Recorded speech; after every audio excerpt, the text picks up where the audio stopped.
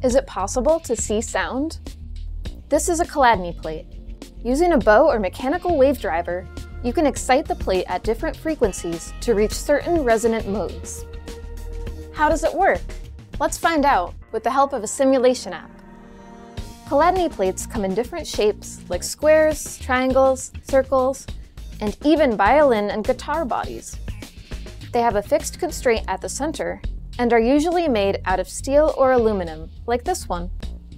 When a vibration excites the plate, the standing waves form patterns called nodal lines. The sand gathers in these lines and forms distinct patterns for different tones. You can play a Chladni plate by holding onto the plate at a node and exciting it at different antinodes.